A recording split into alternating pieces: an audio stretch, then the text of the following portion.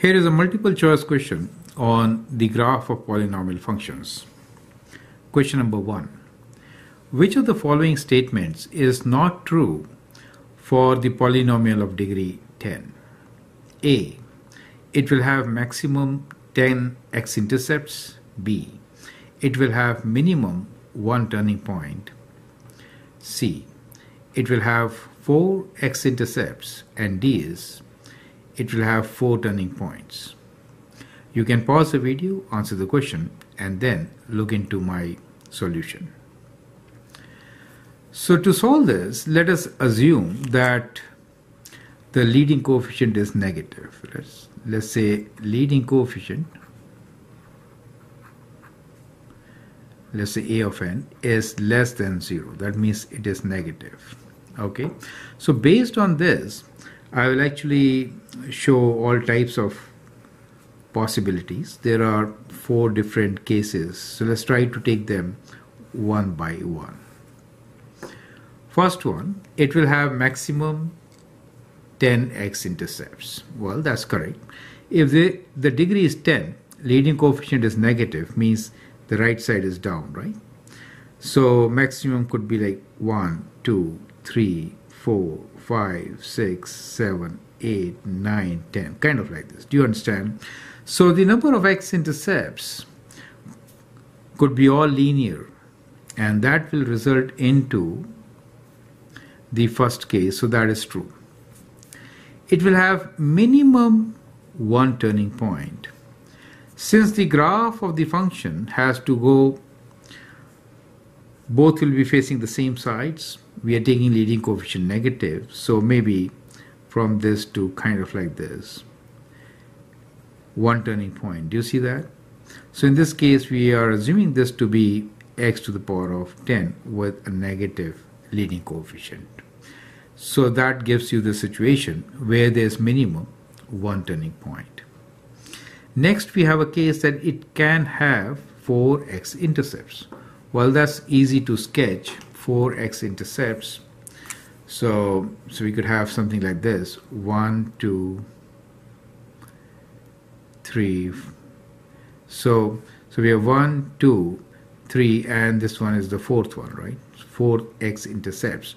So it could be like this. You can see that the graph goes from quadrant 2 to quadrant 4. The only thing to worry about is the degree. So we can say this is linear, so degree is 1, for example. Here also it is 1. Now, but these two combinations could give us 10. For example, this could be of order 4, and that could be of order 4 also, right? So 4 and 4, 8, 9 and 1, 10. So you could have something like this. Okay, so that gives you 4 x-intercepts. Now the last part is that it can have 4 turning points. Now let's look into this part. 4 turning points means we have to start from here, right, and end there. So let's talk about turning points. If I turn once, I have to turn, I go this side, that's fine. But if I turn the second time, I'm actually going to quadrant 1, but I have to come to quadrant 4. So I have to turn again, right? Now that means 1, 2, 3. It cannot have 2 turns. 1, 2, 3. And if I turn once again, this is my 4th turn, right? 1, 2nd turn, 3rd turn, and 4th turn. But if I turn, I'm landing up in quadrant 1, but I have to land up in quadrant 4. So that means I have to again turn, right? So I cannot have 4 turns, I'll have 5 turns. So the last statement here is incorrect. It can have 4 turns, no. It can only have odd number of turns, right? So the nutshell is that it can have either 1 turn, 3 turn, 5, 7 or 9 turns, turning points. So only odd turning points. It cannot have even number of turning points, and therefore option D is the right option. So I hope the concept is clear, right? So we'll take up similar questions relating to the graph of polynomials, And I hope that will give you a good concept about the topic. Now here is question number 2 on polynomial functions graph. Which of the following statements is not true for a polynomial of degree 9? So this time we're looking at odd degree function, right? Odd degree. Degree 9. We again have 4 points. We'll actually sketch 4 different graphs to illustrate why something is correct or incorrect. A. It will have maximum of 9 terms. Well, that is correct. 9 degree function could have line, linear, factors. Correct? So that is fine. So we could have something like this. Since it is degree 9, it has to, if I start from here, it is going to end there. So let's say 1, 2, 3, 4, 5, 6, 7, 8, and 1, 9, right? So that works. Second, it will have minimum 1 x-intercepts. That is right. It could go like this. X to the power of 9, positive leading coefficient, 1 x-intercept. Now since you have to move from quadrant 3 to 4, at least once you are going to cross the x-axis, so minimum 1 x-intercept is correct. Now it will have local maximum or minimum at a point where the slope of the tangent is 0. So if you look at a graph, let's say, let me just make one more here. Let's say we have something like this, right? So we have something graph like this. Now as you can see, slope of the tangent is 0 here, 0 there. This is local maximum. This one is local minimum. But how about origin? Here also the slope of the graph is 0, but it is none, right? So we could have point of inflection, like shown here also. Do you see that? Point of inflection. It is neither a maximum nor a minimum, but the slope is 0, right? It's a horizontal line which is tangent at origin in this case, right? Therefore, C is incorrect. Now D is correct. Odd degree function will have even number of turning points. If you are starting from here and ending there, if you turn once, you have to turn second time, right? So you only have odd number of turning points. Do you see that? For making this statement true. Many of these will be of degree, if it is like 1 shown here, or linear, or maybe kind of like this, right? So it will have odd number of turning points. Now it will have, so as you can see, it will have even number of turning points, right? Never an odd number of turning points. So all of the statements are true. The only incorrect statement is that whenever you have zeroed slope of a tangent line, then it is not necessary that it will be a local maximum or minimum. It could be point of inflection as shown in this particular example. So I hope that helps. Let's move on and take some more questions on the graph of polynomial functions. Question number 3 here is, polynomial with zeros at -3 order 2, -1 order 4, and 2 will have 3 x-intercepts, 4 turning points, degree of 7, domain and range of all real numbers. You can pause the video, answer this question, and then look into my suggestions.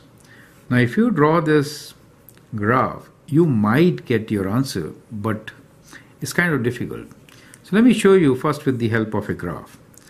Polynomial with zeros at -3, so we have this 0 at -3, which is of order 2, so it's going to turn here. So let's say it turns here, right? Then at -1 order 2, so at -1 again it turns. Let's say this is -3, this is -1, and at 2, so 2 is a linear graph, so it will cross, right? So the graph will look something like this. Well, this point is at 2. Now let's look into the options provided to us. 3 x-intercepts, right? So 1, 2, 3, that is correct. 4 turning points, 1, 2, 3, 4, that is correct. Degree of 7. Now some of you will just add this up, we'll say 2 plus 4 plus 1, which is 7, and think this is correct. The last part is domain and range of all real numbers. Yes, that is correct. Now which one is the option which could be wrong? The option which is wrong is C. Actual statement is minimum degree of 7.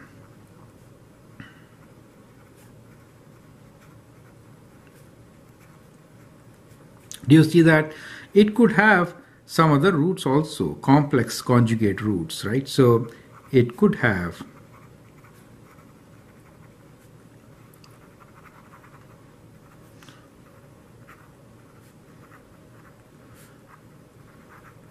so the degree could be 7, 9, 11 and so on. You get my point. Depending on the other roots, we could have imaginary roots, right? So we could have imaginary zeros. That is kind of very important to understand. So that is why C is wrong. So this is an extremely important question. I hope you understand and appreciate it. Thanks for watching and feel free to write your comments and share your views. Now at the end of these questions, I have taken up question number 4, where we will sketch a polynomial y equals to 1 over 4 x squared times x squared minus 4 times 1 minus x whole cube. The idea is to consolidate our learning on graphing polynomial functions. So we are given this equation which could be further factored and written as 1 over 4 x squared. Now x squared minus 4 can be written as x plus 2 times x minus 2, and here we have it's better to write x first, right? So here we have x minus 1 whole cube. Now as soon as you flip it, it becomes minus outside, so it becomes negative. Do you see that part? So it's important to understand this factor. Now this could be written as minus of x minus 1 whole cube, which is negative x minus 1 whole cube, right? That gives you this negative number. Now it is extremely important to notice the factor written in this manner. Otherwise, you're going to get your graph wrong. So that is why I've taken this question here, right? Now let's sketch it. You can actually now pause the video, sketch the function, and then look into my suggestions. Now I think it's simpler. So what we have here is degree of how much? Let's count. So we have degree of 3, 4, 5, 6, 7. And leading coefficient an is less than 0. Now 7 means opposite ends. And this means right down. Correct? So the end behavior of the function is kind of like this. Does make sense, right? Let us also calculate the y-intercept. So the value of this function at 0 is minus 1 over 4. If I write 0 here, I get, 2. So this is 0, right? So it is 0 times, it is 0. So it is 0, right? So it goes through origin. Okay. So it is origin. Okay. So we have a 0 at 0 itself. Then we have 0 at minus 2, 1, 0 at plus 2, and then at plus 1. So these are the zeros for us. The order of the 0 here is 2. Since we are moving from this side, this is linear, so it will go straight. Here it is order 2, it is going to turn, and at 1 it's cubing, so it's going to go like this and then turn again, leading to this end, correct? So we could actually sketch our graph as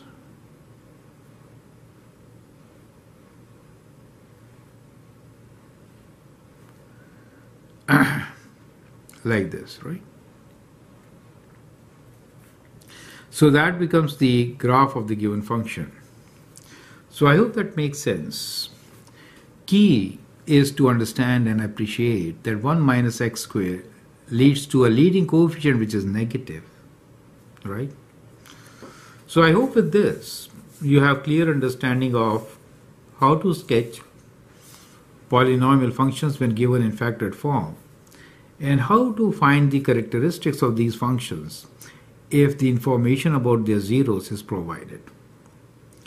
Feel free to write your comments and share your views. If you like and subscribe to my videos, that'd be great. Thanks for watching and all the best.